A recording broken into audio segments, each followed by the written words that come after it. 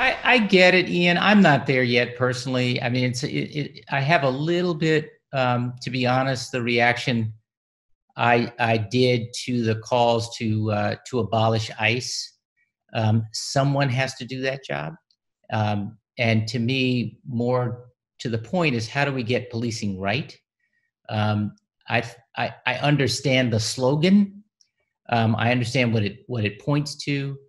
But what I want is to be able to count on the police to build real relationships with community, to be a source of safety and order, and not just a source of control and in many cases, violence. There are lots of really great rank and file police officers, and I think it is meaningful that so much of law enforcement leadership has spoken up in support of the protesters and in support of the points that they're making. So I want us to be able to rely on responsible and modern policing that emphasizes restorative justice and de-escalation and community building.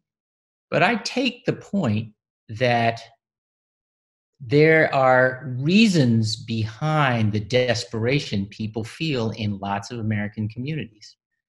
For a long time in Black and brown communities, increasingly in white communities too. You know, the economic unease, the social isolation, the way opioids have come in to fill that void, the way those issues become issues at election time and then disappear in between elections.